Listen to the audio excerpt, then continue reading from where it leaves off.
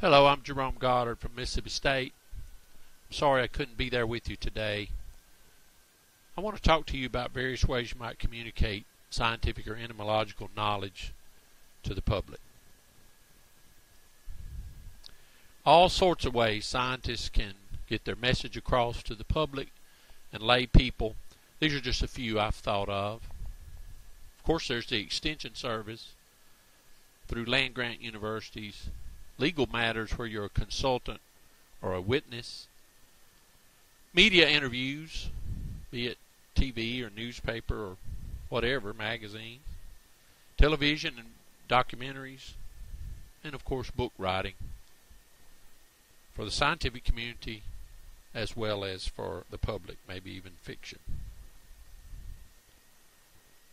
As many of you know, the Extension Service is specifically designed to extend knowledge to the public. This concept started a long time ago, at least 100 years ago, where the county agents went out to the farmers, people like that. Home economists taught people how to do things around the house more efficiently.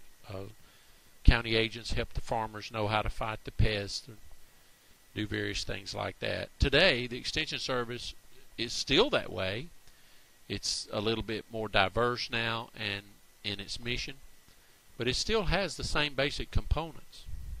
There are extension faculty at every one of these land-grant universities who are in entomology, plant pathology, forestry, poultry, various different disciplines, and they write publications for the public. They provide consultation by phone or email or in person. They set up demonstrations in fields or laboratory type things where people can see the results. And they go around giving speeches at garden clubs and Kiwanis clubs, pilot clubs, things like that. Very important component in the university system is extension. Legal matters. This means forensic entomology, and I don't mean here estimating the time of death, although that certainly is forensic entomology, but I just mean anything legal pertaining to entomology. That might be termite problems, food pests, neglect cases, etc., etc., where an entomologist is asked to be an expert witness or a consultant on either side. And this certainly educates the public because the people see these cases and see what the entomologist has to say. For example, the Anthony Cayley case in Florida, there was a forensic entomology report provided, and you can get it freely online. Let me just take a little side road here and talk about legal cases. If you do this at all, in any capacity, you need to be very careful how you do that. Make good notes, keep good records, use a bound logbook, not the loose leaf kind, ones with numbered pages. Write with a pen, put down everything, who, what, when, and where. Keep any specimens that are sent to you for a long time, at least 2 or 3 years, because some of these cases, the statutes of limitations are 3 years. Keep it because some lawyer's going to call you and say, I need the Johnson files or something like that, and you have to have it. Stay within your own expertise. If you're a fly expert, don't try to answer questions about beetles. If you're a flea expert and they ask you about some kind of bites on somebody's hand, you better say, I'm not a biologist, I'm not a dermatologist, I'm a fleaologist. So you need to stay within your own expertise or they will eat you alive. Media interviews. You know, this could be all kind of stuff. I get calls from local TV, I get calls from newspapers, I get calls from magazines, and sometimes it's legitimate, sometimes it's really a good thing. Sometimes it's not. Sometimes it's over-sensationalized, politically charged, and they're just wanting some kind of little sound bites. For example, I was asked recently about genetically modified mosquitoes being released, and I talked to the public relations people, and they said, no way, stay out of it. And I agreed. GMO is such a touchy topic right now, and unless you're doing research on that, unless you're an expert on that, I say stay out of it, because they will very often ambush you. I've been ambushed several times by reporters. I've had reporters call me and act like they were a citizen and asking a question about a pesticide or a product or a procedure or even a policy of the health department or Mississippi State University, and then at the end said, "Thank you, I'm Ms. Whoever from the WKRG News." So they will certainly ambush you. I've also been ambushed one time where the guy said, "Tell me about Mr. So-and-so off the record," and I did. I said, "But now when you turn that camera on, don't ask me that question. I'm not going to answer it because it's political or whatever." And he said, "Oh, no, we won't do that." As soon as they turned the camera on, that's the question he asked.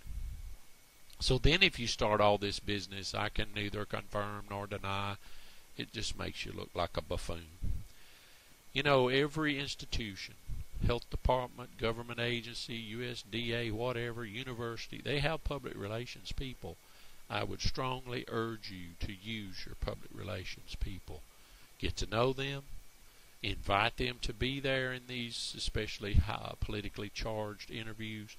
Get them to be there with you. Get them to instruct you, teach you how to do this. They aren't your enemy. The PR people are not your enemy. They can help you tremendously. Television documentaries, television shows, documentaries, etc. I've been involved in some of these in my career. National Geographic, the Learning Channel, things like that. Several times I've done this. What happens is if they have a show or a series, they contract with somebody else to do the filming. The ones I've dealt with, some out of New York City, Pangolin Films, one out of England, Channel 4, Scientific Films. They contract with them to produce the show for them, then they show it on the Learning Channel or National Geographic or whoever. So these people come and visit you. They may stay a few days, they might stay a week, they might stay a month, and they film these segments over and over and over. They're nice. They usually don't have some kind of agenda, but this is your opportunity to have in your mind, okay, this is the message I want to portray to the public, and have it in your mind. This is what I want to say. No matter what they tell you to say, it's okay to get your points in and say your part. The Weather Channel, more and more, the Weather Channel's not about weather. 3 times in my career I've been asked for Skype interviews by the Weather Channel, 2 times about West Nile virus related issues, and 1 time about alligators. I have no idea why. They asked me, was the hot weather hurting the alligators? And I said, I'm not an alligator person. You need to call somebody else. So these people, especially with Skype, anybody can call you anytime and say, can you go on the news tonight at 6 o'clock? Again, work closely with your PR people. You don't have to work with the PR people, but you'd be foolish not to. Call them, check with them, say, you know, so-and-so's asked me to appear, so-and-so's asked me to speak about this. What do you think? How could this be good or bad? How might this get me in trouble? And they're really wise about that. Stay within what you know. I'll tell this little story. It happened to me, Survivor, the show Survivor. About the 3rd season, they were in somewhere in the South Pacific, off somewhere near Fiji, I think. And the CBS Morning News people, I think it was Katie Couric and Brian, well, maybe it wasn't Katie Couric, she might have been NBC, but it was whoever that was, not Diane Sawyer, I'm sorry, but it was one of those. It was big. And they said, can you appear this Wednesday speaking about the no-no bug? They say the no-no bug's affecting the people on the filming of Survivor. Can you come speak about that? We'll also promote the show a little bit. And I said, well, I'll be glad to talk about that. I think it's a ceratopogonid midge.